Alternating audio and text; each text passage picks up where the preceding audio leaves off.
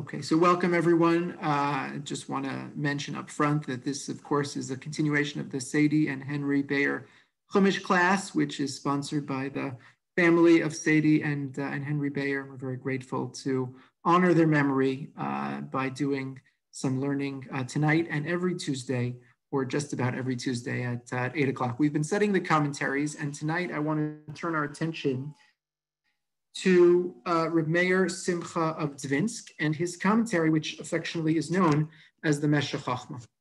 So I want to spend some time giving you a flavor for who this man was. And then in the second half of the class tonight, I want to spend some time actually learning some of what the Meshech Chochmah wrote. Again, just to give you a taste, a flavor for what the Meshech Chochmah is all about. Okay, so Reb Meir Simcha of Dvinsk wasn't born in Dvinsk. He was born in 1843 in a tiny village. I'm sure I'm not pronouncing it right, but it's in present-day Lithuania in Butrimonis. Okay, so the map, sometimes we've had very complicated maps depending on who we've discussed. In the case of the Meshech Chochmah, the map is a simple map because he lived for most of his life in just a couple of locations. Okay, so here's Butrimonis, something like that. You can see it's not far from Vilna, not far from Kaunas, which is present day Kaunas, what we knew in Yiddish as Kovna. Butrimonis, I'll just say in passing, at the time of the Holocaust, which is the last time any Jew lived in that city that we know of, there were around 800 Jews. They were executed summarily by the Nazi collaborators in this region, of which there were many. And the only reason that we have any record of how it happened, every little shtetl was, the Jews were lined up and gunned down. There was one survivor. He didn't survive the war. He just survived this execution. He wrote a letter that someone found in the archive at Yad Vashem. He later died. So there were a total of 0 survivors from the Holocaust from the Meir Simcha's hometown. Okay, so he spent some time in his childhood in this little village. And then he moves to Bialystok, which, as you can see, is not too far away. And in Bialystok, he studies and he spends more than 20 years in Bialystok. At the age of 17, he married, and he married a woman named Chaya Makovsky, who was the daughter of a merchant. Meir Simcha of Dvinsk was himself the child of wealthy parents, and Chaya was the breadwinner in the family. She opened a business which enabled her husband to continue his studies. And I don't think we have a text which affirms this, but it's reputed that she used to quote the pasuk from last week's parsha, which said, "Kol haben hayilud hayaora tashlichuhu, v'chol abas techayun." What's the relevance of that pasuk, right? So literally, it means that Paro was throwing all the male children into the sea. So no, the male children should be thrown into the sea of Talmud, and v'chol abas techayun, and the woman should support the husband. Okay, so her husband was learning, and I didn't say it; she said it. Okay, so the husband was learning, and she was supporting him. The Malbim had a tragic life from a family perspective. He had only one daughter. She married, and both she and her husband in their 20s tragically died, and with no children. So there are no descendants of the Meshech Chochmah. Okay, so in 18. Let me find the right year. Let's think. Just trying to do the math for a second. The Meshech Chochmah was the rabbi in Dvinsk for 37 years, and he died in 1926. 39 years rather. So that would have put him in Dvinsk beginning in, let's say, 1889 or 1887 rather, or thereabouts. 1887, he moves to Dvinsk. Let me just share the screen. And again, if not for Mayor Simcha of Dvinsk, you probably, I don't know about you, I wouldn't have heard of Dvinsk. You know, there's jokes about the train from Minsk to Pinsk, and Dvinsk somehow didn't make the jokes. So let me talk for a minute about Dvinsk. Again, you can see it didn't even really make the map. Okay, it's in present-day Latvia. It's not even close to Riga, right? You can name one city in Latvia, right? It's not even close to the big city in Riga, the big city in Latvia, which of course is Riga. But let me talk for a minute about Dvinsk.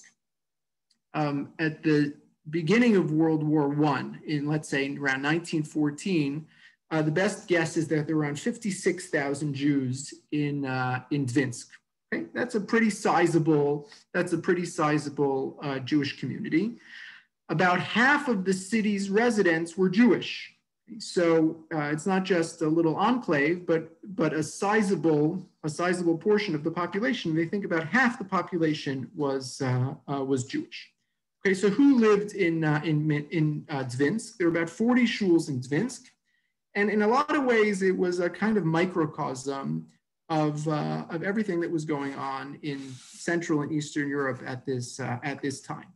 Okay, so you have Bundists and you have Zionists and you have Hasidim and you have Misnagdim. It's a kibbutz galius. They're all in Dvinsk. Okay. So I put up this picture. You could just put it in the chat. So I said, who are the rabbis of Dvinsk? So obviously one of them you can guess is the Meshech Chochmah. The picture on the right is the picture of Meir Simcha. And who is the other rabbi of Dvinsk? The man on the left. Anyone want to venture a guess? Anyone have it? So that is a picture of the rugged Shavar Gaon, of Yosef Rosen. So among the religious Jews in Dvinsk, there were functionally two communities. There was the Hasidic community and there was the not Hasidic community. They would call it at the time the Misnagdic community. Okay, so the rugged Shavar is the rabbi of the Hasidic community. You wouldn't know it from the picture. He's a Lubavitcher. Okay? He actually was a Chabad Chassid, not a Lubavitcher Rebbe, but that was his Chassidus, that was his background from Kapust. And Meir Simcha was the rabbi of the non-Hasidic community. So I want to pause for a second just to say a couple words about the rugged Shavar because he's such an amazing person. He didn't, I don't think he wrote a commentary to the Torah, so he doesn't qualify for this course. But you can't talk about Dvinsk without talking about the rugged Shavar. In addition to Meir Simcha, they were there concurrently for almost, I think, let's say around 30 years. They overlapped in Dvinsk.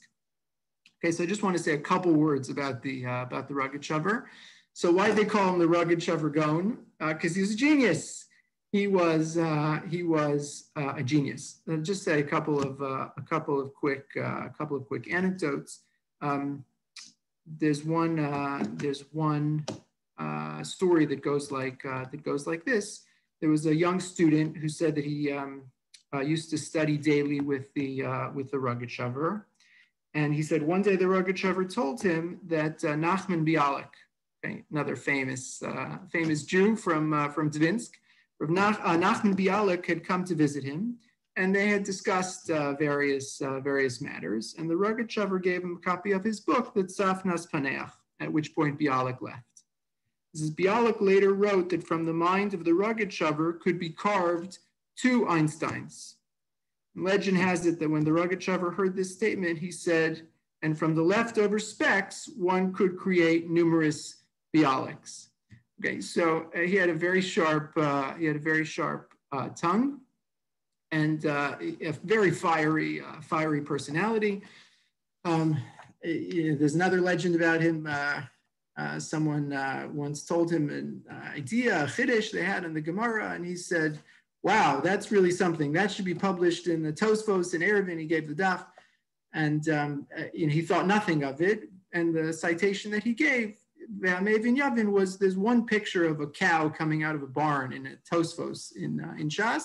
So he gave that citation. He said, like, that's where this comment belonged.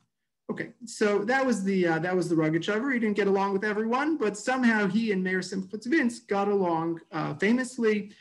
And even though they were in different camps, in the Hasidim, the sometimes fought, they had a beautiful relationship.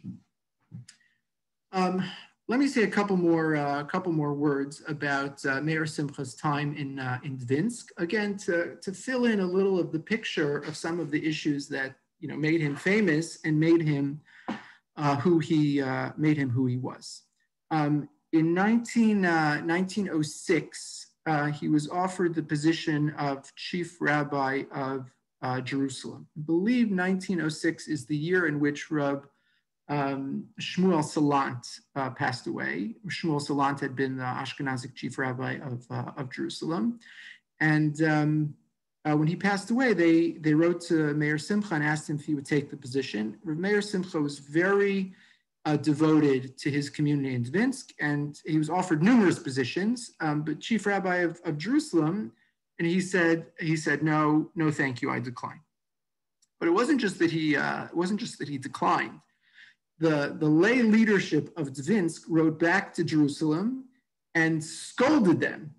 And we have the letter, and I'll just give you a little excerpt from the letter. It says, "We of the Russian Gola, in the city of Dvinsk, rise up in response to the report that the sons of Jerusalem wish to take away our master, our teacher, Meir Simcha. Not only will they destroy us, but the entire Gola, right? The entire diaspora for whom he is the teacher and the respondent for all who seek the word of God.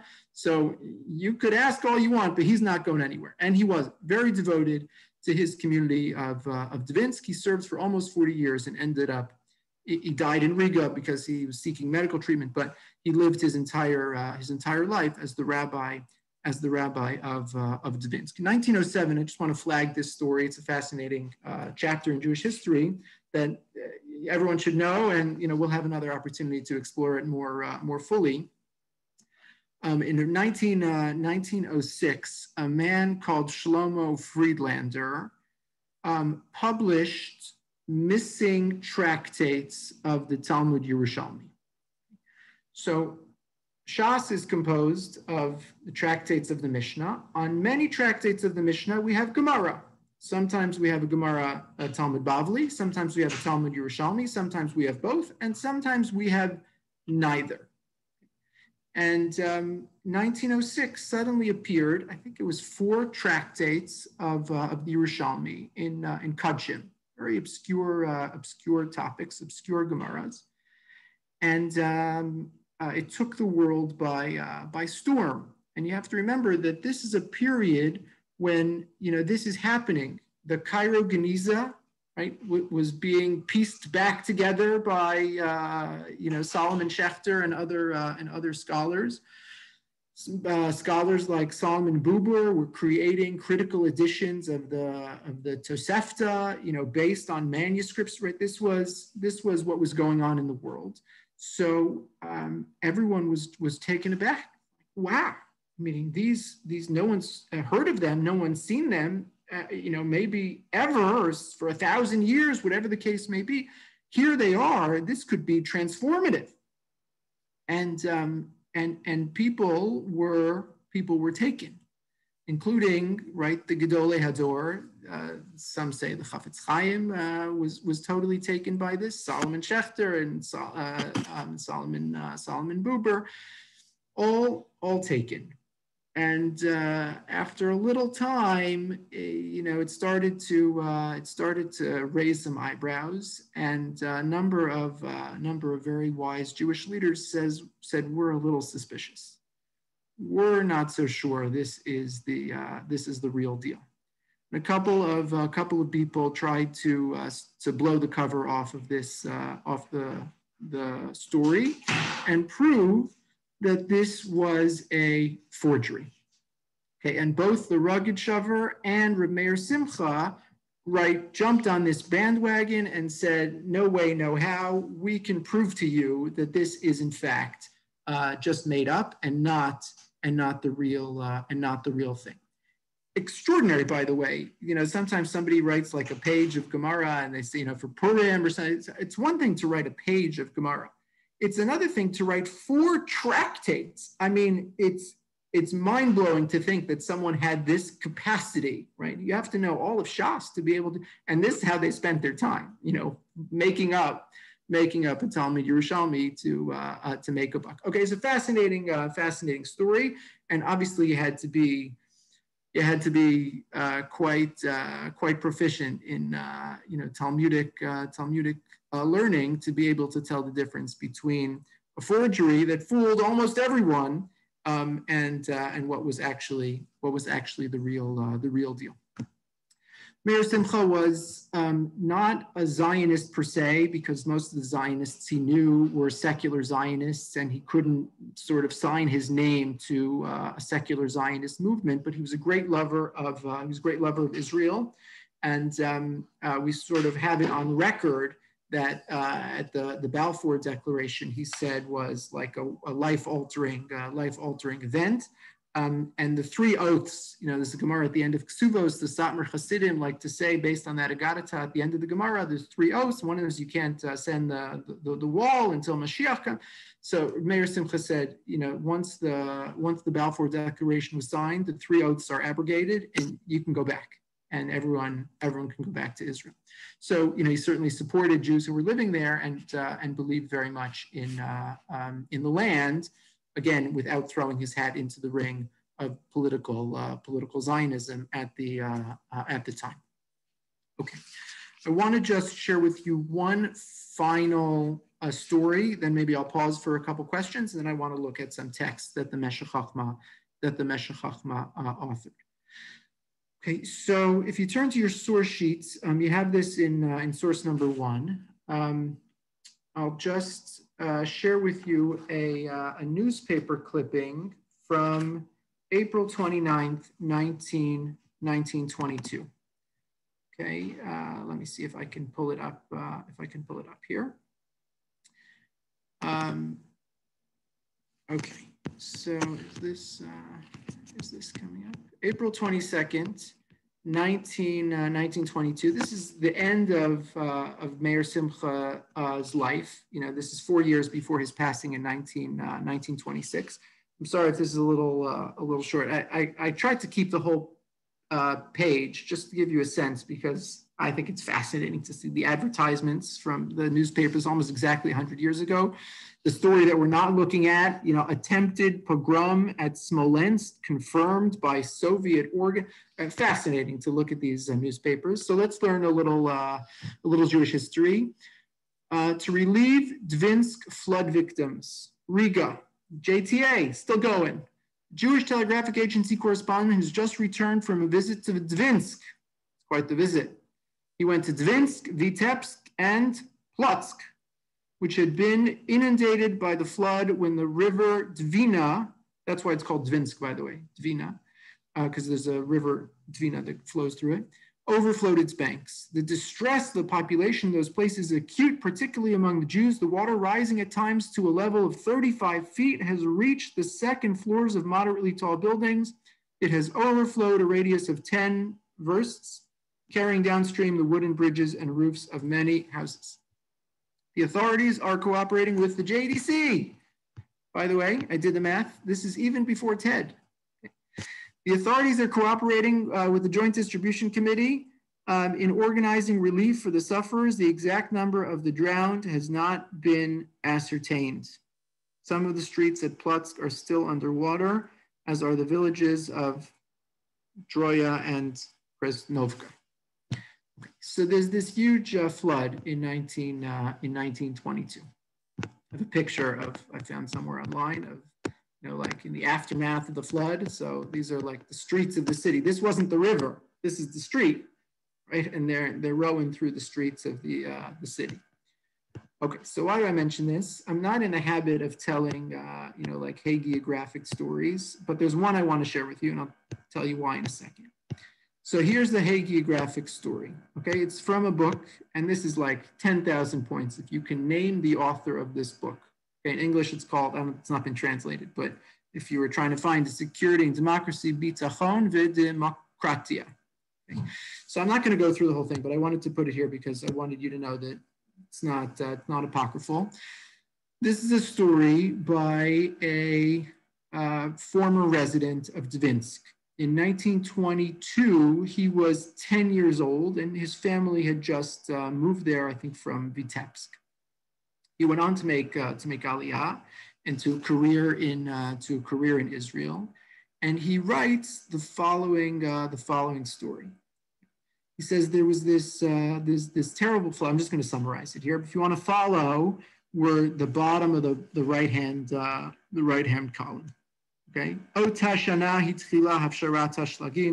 Right. So it wasn't just like it rained a lot, but all the snow is starting. It's April, so all the snow is starting to melt, and it's just not good for anybody because it's starting to flood. It's starting to flood the whole community. Okay.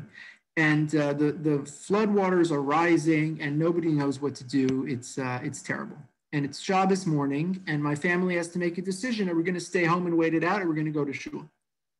And Dad decided we're going to shul. I went with him. So we got to shul, top of the left hand column. And what happened when we got to shul? Okay, Lebasof Hichlit Lamaher Lebeit Knesset Vani Itztarafti Ela. My dad went to shul. I went with him. And then in the middle of tefillah, in the middle of davening, there was like this thunder and this great terror, and everyone was running scared, and everyone ran out of the shul. And Reb Meir Simcha got up. He put on, he kept on his talis. He walked out of the shul and he walked over to the dam.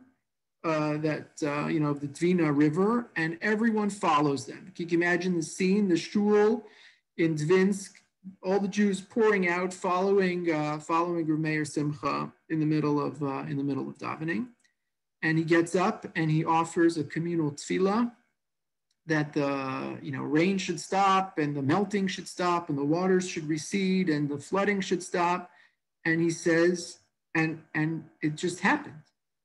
Like he offered up this tefillah, and then the flood stopped. And he said word got out right away, and the Gentiles, you heard about this, and they were stunned.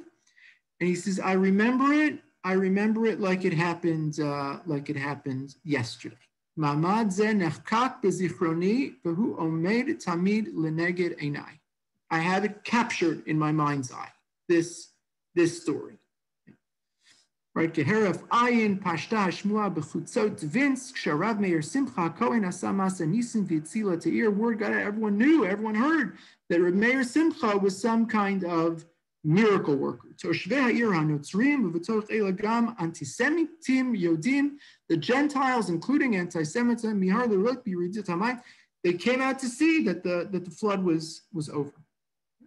Ulam Reb Meir Simcha lo haya rak chasidi, but he wasn't a Hasidic rabbi. He was a misnagid. V'alkein lo rabbi yiridat hamayim mofet v'lo ra'at atzma. He didn't say I'm a holy man, I'm a miracle worker. He didn't want any of that. He's like, I'm just a davener.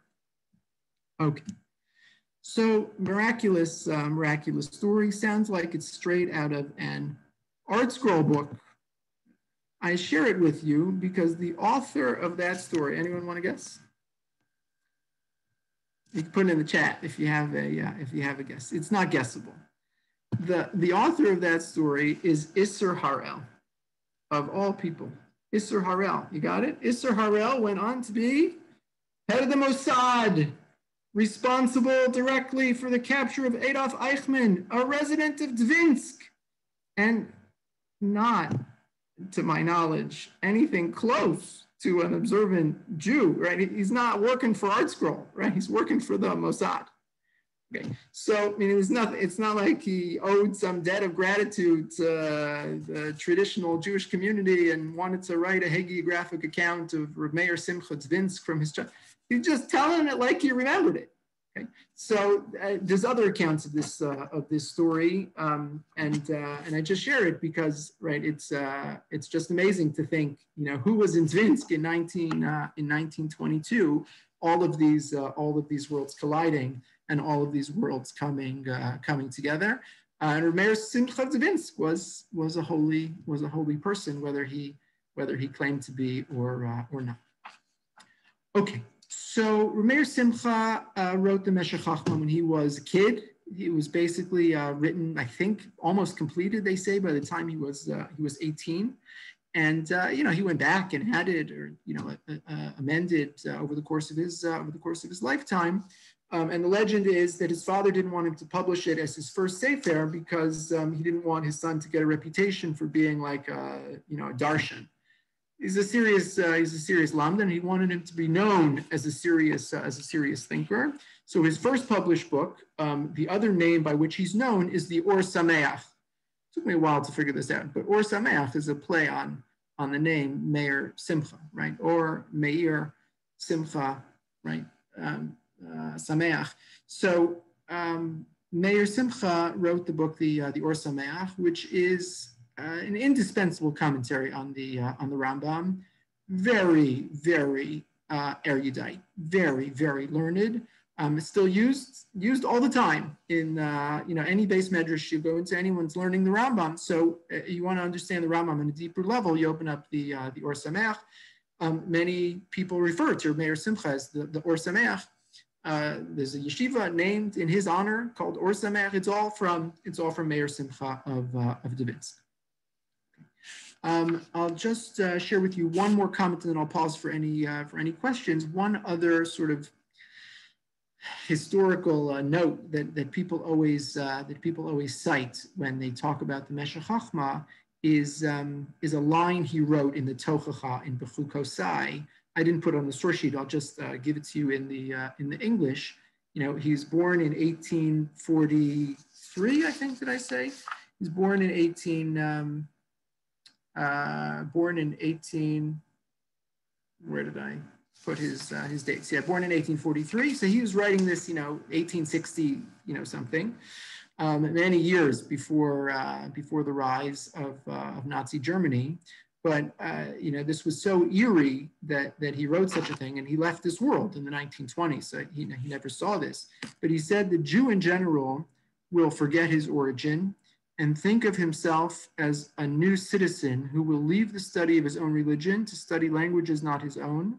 He'll think Berlin is Jerusalem, and a stormy wind will come, uproot him by the trunk, and place him in a foreign nation whose language he has not learned. Okay. So, prescient words for people who became too complacent and too comfortable and too assimilated and to a culture and on and on. He wasn't saying it to scare people. He was saying it because he thought that's what the pasuk meant. He left this world again in the 1920s before he could see this happen. But a very prescient prediction by the Meshech Chochmah. Okay, so let me pause here for a second. I'm gonna ask anyone who wants to unmute themselves. Hopefully, I can give you that ability. Let me see if I can figure out how to do that. If there are any questions or comments. Questions or comments, or you can just put them in the chat if that's easy. What was he involved in the politics of the day, or good, and so forth, or he just stayed out of that? It's a great question. He was nominally involved. There's a famous story, which I apologize, I didn't have time to research, so I didn't want to bring it up because I don't feel like I know enough to share it. I'll just give you the headline, which is that he did appear at a rabbinic conference in St. Petersburg in 1910. There was some call for rabbis to opine on something. Whether anyone was going to listen was an open question. He got into some big fight with the Chavetz Chaim, because the Chavetz Chaim was like an arch traditionalist, and Meir Simcha Dvinsk was a traditionalist, but not as archly traditional. And they had some dispute over whether or not you could speak the language of the land. So again, I apologize that I'm not prepared to give you the synopsis of that story, but there are a few snippets like that where Meir Simcha did get involved in the politics of the day. Okay, so let's turn now to the text of the Meshech Chochmah itself, which is fascinating. I'll say just one more quick word as a kind of way of introduction to the text of the Meshech Chochmah, because there's a personal connection. The Meshech Chochmah was published posthumously. The year after, he never published it in his lifetime. He had it, he sat on it, never published it. And then the year after he died, there was a rabbi in Riga, who obviously knew the Meshech Chochmah by reputation and published his text. Oh, I'm sorry, I didn't put this up before. That's the forged Yerushalmi on the right-hand side of the screen. Spitting image. On the left-hand side of the screen, so this is the first edition of the Meshech Chochmah, published in Riga in 1927. And I don't know how popular it was when it came out. Obviously, 12 years after it came out, there's the Holocaust, and Jewish life kind of came to a standstill as far as academic Jewish life and yeshiva Jewish life and so on.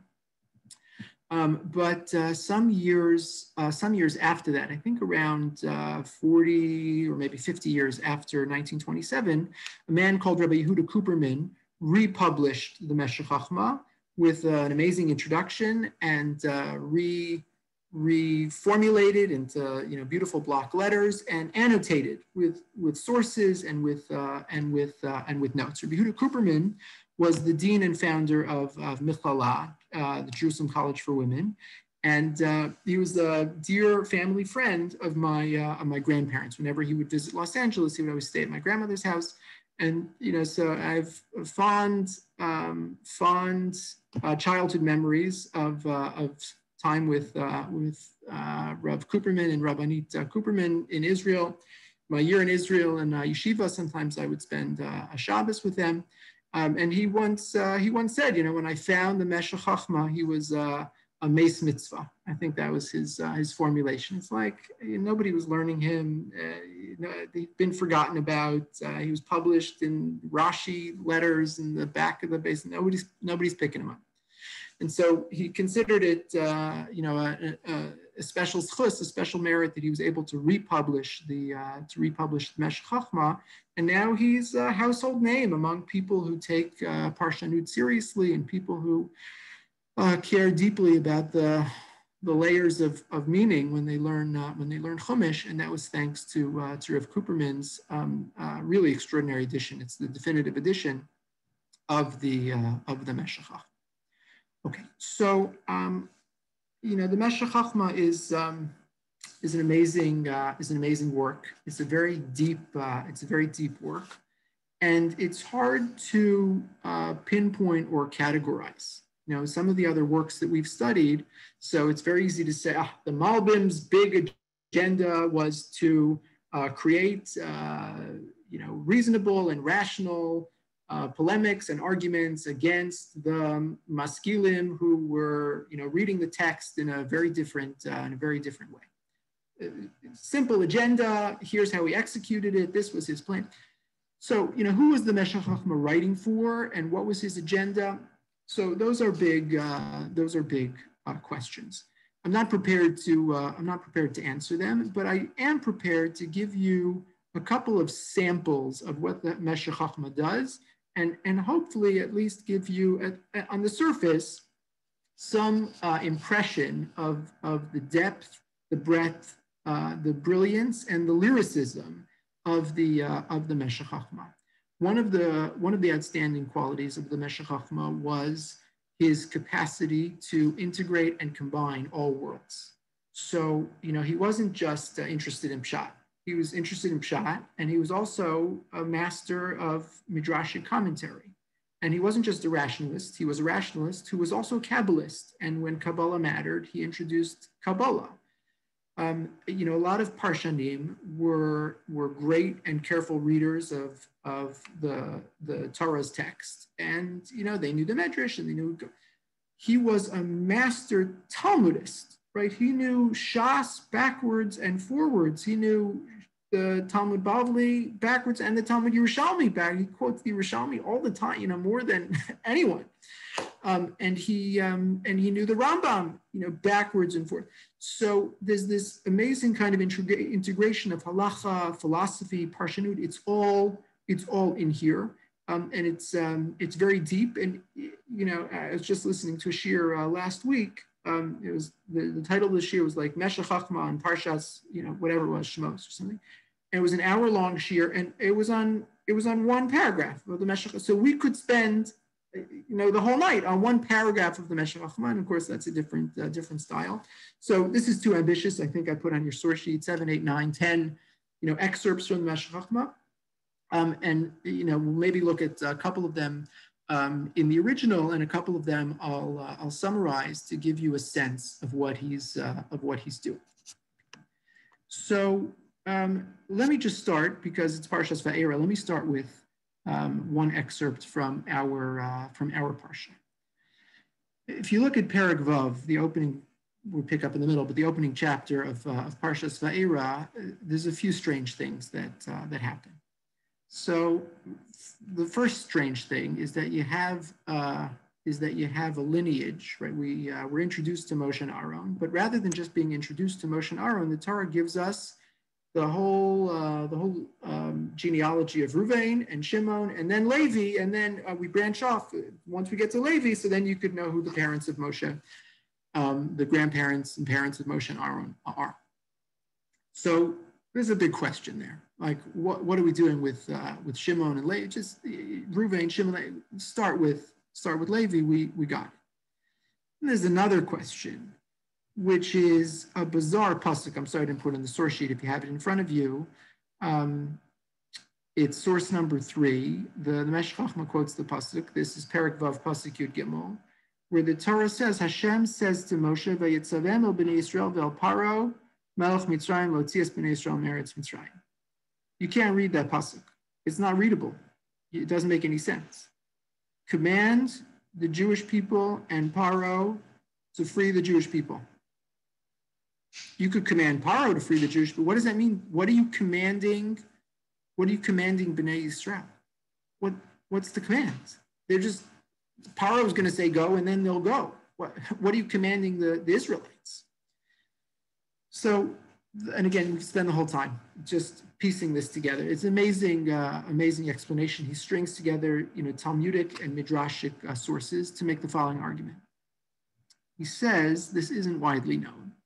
Because, you know, a lot of people think that it was just the tribe of Levi that was not enslaved in Egypt. This is not true. There were actually 3 tribes that were not enslaved in Egypt.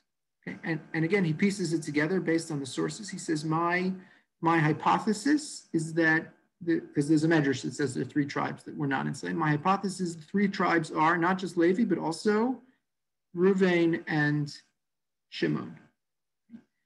And Ruvain and Shimon and Levi are, you know, of a piece. They're all the tribes that in Yaakov's brachos don't really get brachos. They get something kind of other than a bracha. And they themselves, the Meshech Chachma says, had slaves. Wow. They themselves had slaves.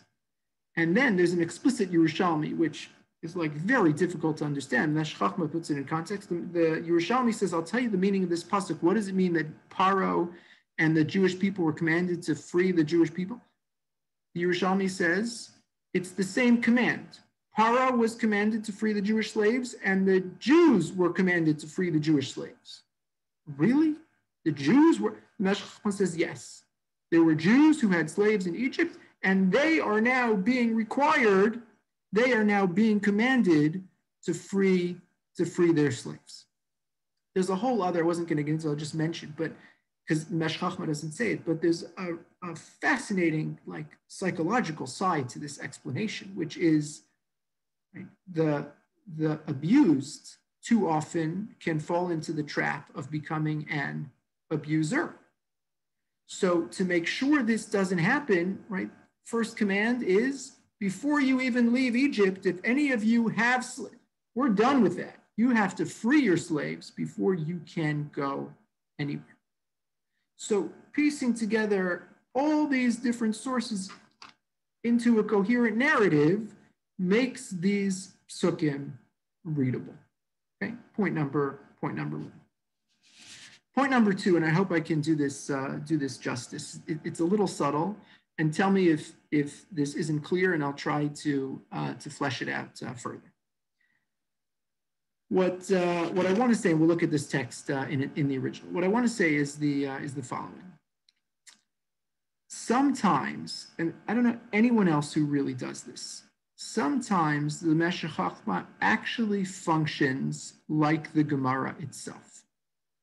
Sometimes the Meshech Chochmah actually functions like the Gemara itself, which is to say, he will identify how the pshat in the pasuk actually gives rise to a specific halacha. Okay, that's what the Gemara does all the time. The pasuk says, "Ulatotafos beininecha," and here's how you know that means you should wear a black box on your head, and that's called tzedakah. Okay, and it pieces it together. So sometimes the Meshech Chochmah identifies a gap where the Gemara is silent on a particular issue, and he says, implicitly or explicitly, I will fill in the gap because I will tell you what the pasuk means. Okay, so let's look at this one together. If you have the source sheet, it's source number 4. So again, if you have a chumash, it's even better. I'm sorry, I didn't put all these psukim into the source sheet, but if you go to Parshas Pinchas, to Perek Chav Tes, you go to Parshas Pinchas, Perek Chav Tes. So these are all we know these psukim because we always lane them. It's always the maftir for a particular yantif, and we always are coming back to Pinchas because all of the korbanos are in Pinchas. The special korban musaf for you name it, right? For Pesach, it's in Pinchas, and the special korban musaf for Shmini Atzeret. So we get that from Parshas Pinchas. So the Meshech Chochmah says, I want to ask you a question. He says, if you look at the psukim closely, you'll notice there's an anomaly. He says, source number 4, B'chagosem chag l'Hashem shivas yamim. He says, you're going to celebrate this holiday for 7 days. He says, Lo kasav kan besukos teshvu, k'moshe kasav matzos yachel. So, b'Pesach over Rosh Hashanah, Yom Teruah Yelachem. Every other holiday gets identified by its defining feature, and then we get the korban. So Pesach is, the mitzvah of eating matzah, and Rosh Hashanah is the mitzvah of blowing the shofar. But when it comes to Sukkot, it's absent. It's just missing. It doesn't say you'll sit, meaning there's psukim in other places in the Torah, in Emor and so on, where you have these, but when it gets referenced here, Sukkot doesn't follow the pattern. He says, why? Mishum debachag hayu tzrichim kulam leheraos lifnei Hashem b'shilo o bebeis ha'olamim. And now he starts to piece everything together using his breadth of knowledge of all halacha. So he says, just wait 1 second.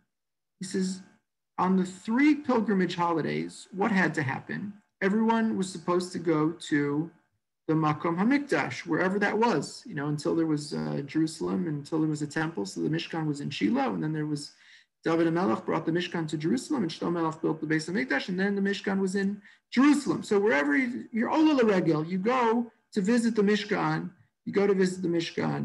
on the Shalosh Regalim, on Pesach, Shavuos, and Sukkot. V'chi ya'alu kulam, az p'turim midin hochi drachim, u'mishum mitzar, u'p'turim misukah. Lachein lo hiskir zeh.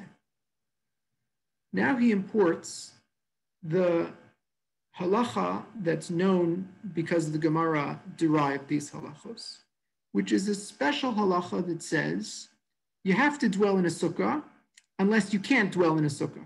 And then there's classes of people who are exempt from dwelling in a sukkah, right? If someone's too hot, if someone's too cold, someone's too uncomfortable, mitzvah pater min sukkah. The Torah doesn't say that, but the Gemara does say that. So the Meshech Chochmah says there's some people who don't actually dwell in a sukkah because they're exempt.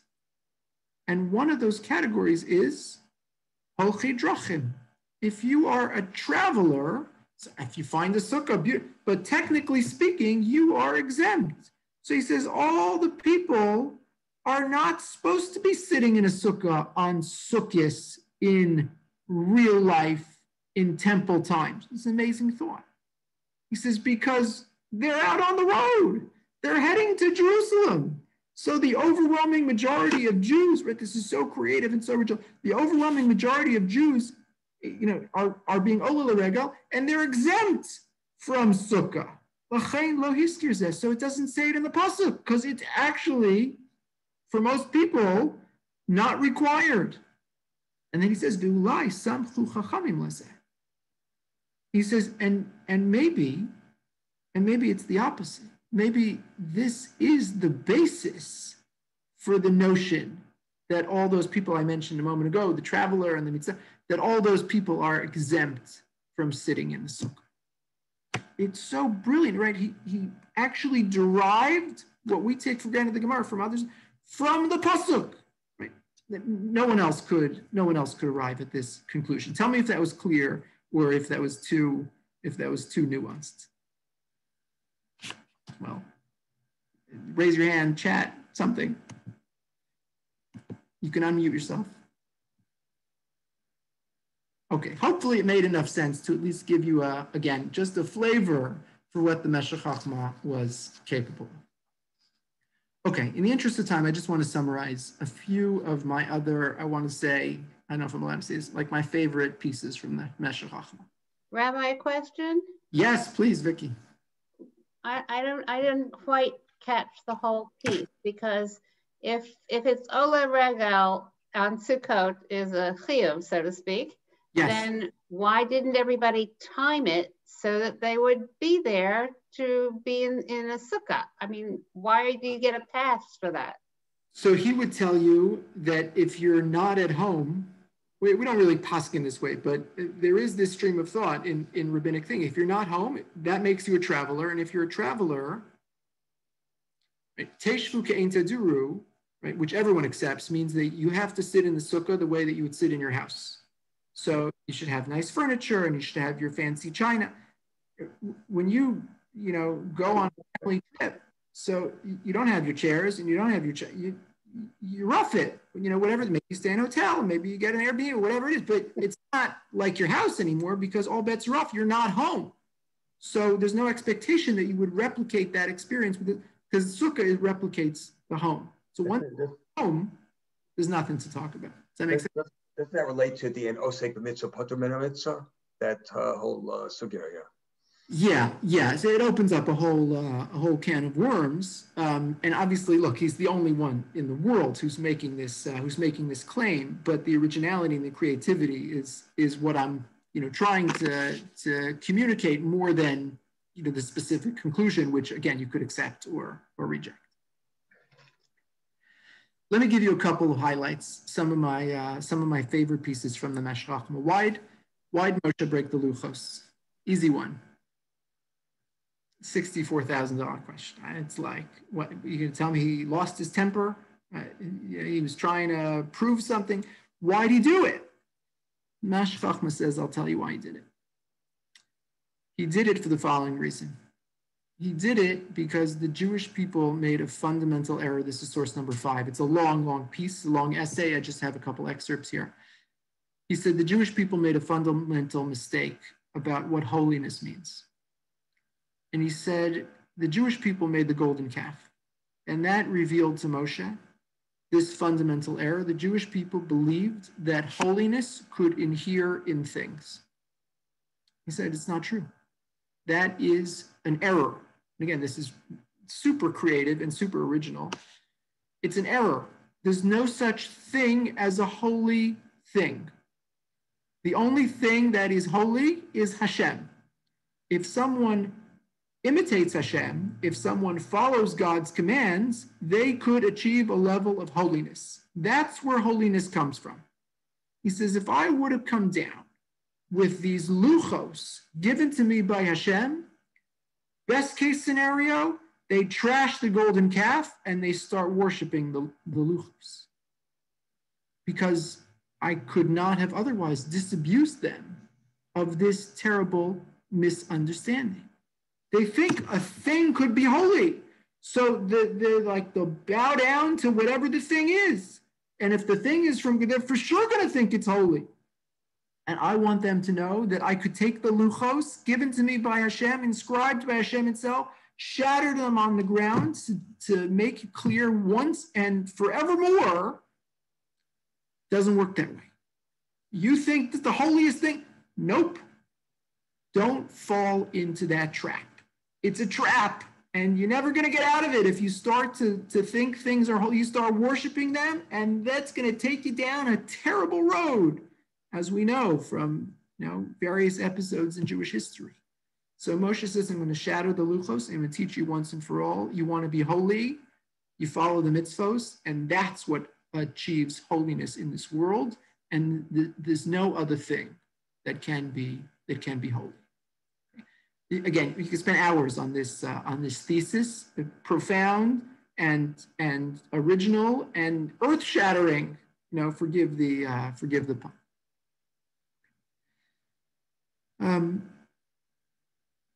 There's a lot in the Meshech Chochmah that reveals a kind of, for lack of a better term, a moral intuition, which again is its own topic. I actually think it's a very important and very provocative topic.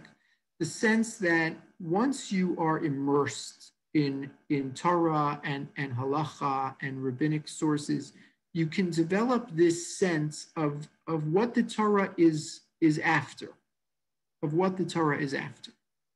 And so things that grate against that grain, you'll just feel them, like intuitively. It'll be like, the halacha, it can't be that.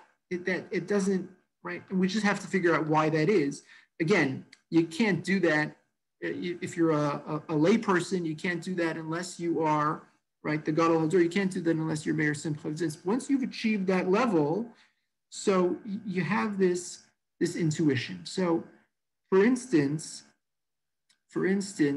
whenever slavery comes up, it always rubs him the wrong way.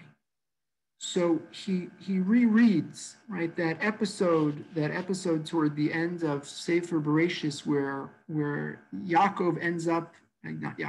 Yosef ends up basically enslaving all of the Egyptians. We kind of gloss over that because it's much less interesting than the relational narratives, between Yosef and the brother. But he's got this whole economic plan where people have to sell themselves into servitude to buy food, and the government ends up, collecting all the land, and only the priests preserve their land, but everybody else. So the Meshech Chochmah says, he's like, you could just feel he's so bothered by this. In source number 6, he says, Ulam Yosef sana me'od es kinyan ha'avdus, lios shalit adam ba'adam l'ralo. He said it pained Yosef, this whole notion that a person could be owned by another person. It pained him. And so he did whatever he could to buy up the land, but not the, right? And you could, again, look at source number 6, but just to give you a sense for what the Meshech Chochmah was after when it came to this sense of moral intuition. I'll give you one other example,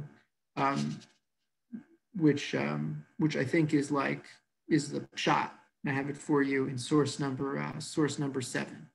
So whenever you get up to the seventh day of Pesach, so what happened on the seventh day of Pesach? On the seventh day of Pesach, we got to Yam Suf, right? And that's our laning for the seventh day of Pesach, and that's a whole. It's it's the Yontif, and the Meshech Chochmah says, why doesn't the Torah ever spell that out? You have to go do the math. If you do the math, right, you could see why that happened. But why doesn't the Torah ever connect the dots and say, the 15th of Nisan, that's when we, God got out of Egypt, and we have a Yontif. And then 7 days later, we split the sea, and we have a Yontif. Why do we forget? Like, that is what happened. Why doesn't the Torah say it? So Meshech Chochmah says it couldn't say that. The Torah couldn't say that, because then someone might make the mistake that we were celebrating the death of the Egyptians. It's so like modern, postmodern. It's like, wow. And I think it's like, what else is the answer to that question? It's such a strong question. Why wouldn't the Torah just say it? Like, why else is there a Yontif on the 7th day? Like, what happened on that day to make it special? No, it's special because it's Yom Tov. It's a big event in the history of the Jewish people. But we can't be explicit about it. We can't be explicit about it because that's not who we are. We can celebrate our victories, but we don't celebrate the death and destruction of our enemies. He says the same thing about Hanukkah. We make the whole thing about the lights and the candles and the oil, and a passing reference to how we beat the bad guy. But like, that's not the main thing, because that can never be the main thing. That's not who we are. That's not what we're about. Let me conclude with two last quick pieces before we run out of time. One is just fascinating to know. There's a lot of halacha in the Meshech Chochmah, a lot of halacha in his biblical commentary, and it's hard because you have to really know the sources that he's quoting and citing. I'll just mention one in passing, which is Ovadia Yosef was once asked a question. We actually mentioned this in passing in a shir I gave over the summer on Tisha B'Av about the topic of Kaddish, and the question comes up.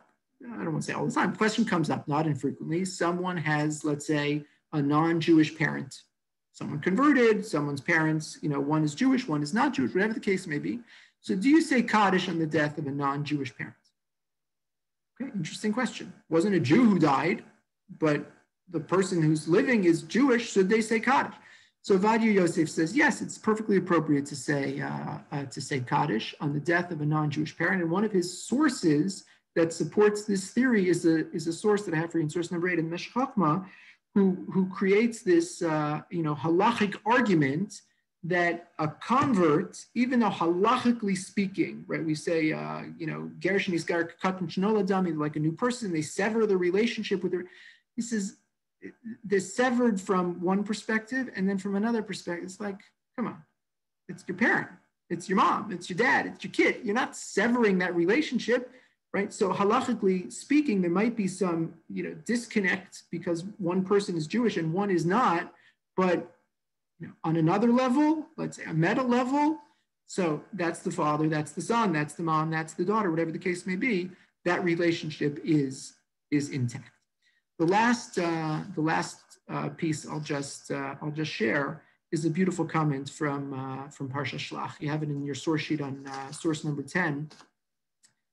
And it's a beautiful essay about Kalev and what he told the spies and what he told the members of the Jewish people. It's an odd pasuk. The pasuk says, "Vayas Kalev es ha'am el Moshe, vayomer alona ale." And again, very difficult to translate because Kalev says to the people, "El Moshe," to Moshe. But so the Meshech Chochmah says he told the Jewish people about Moshe, and his argument was very simple.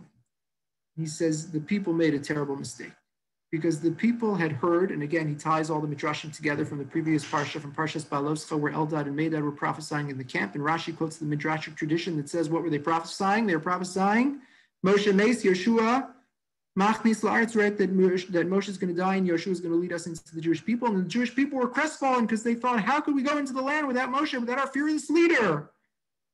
And so the Meshech Chochmah says, you know what Kalev was saying? It's not about Moshe, my friends. It never was, and it never will be. Alo na'aleh, it's on us. We're the ones going up. You don't invest in it's not about the leader. And he says the proof is that for 39 years in the middle of the wilderness, the Jewish people weren't behaving the way they were supposed to behave. And as a result of the way the Jewish people behaved, God didn't appear to Moshe. He says it's not that Moshe's great, so we're great. If we're great, that makes Moshe great, and if not, not. And again, I'm sorry to keep, beating this drum, but it's a profound and creative and rich, and it says so much. It's like a moral life statement about how civilization works, which is so many like contemporary messages. Like the leader's the leader, but the leader is just the mirror of the people. And if the people are great, a leader is going to be great. And if people are not, you're out of luck. Again, there's exceptions to this rule, but you put your eggs in that basket and say, oh, it's all about Moshe, without Moshe, he says, no, Moshe's going to die and we're going to be just fine. And that's the story of the Jewish people, right? Great leaders coming, but the Jewish people survive. And the Jewish people, alo na'aleh, the Jewish people always go up and the Jewish people always go forward. I hope that this was at least skimming the surface of who the Mesh Chachma was, an amazing man. I think you can tell that he's a personal favorite, and I come back to him often because there's so much richness and so much depth. I'm over time. I apologize. I'm going to stop here, but I'm going to stay on, unmute everyone, and happy to entertain questions and comments.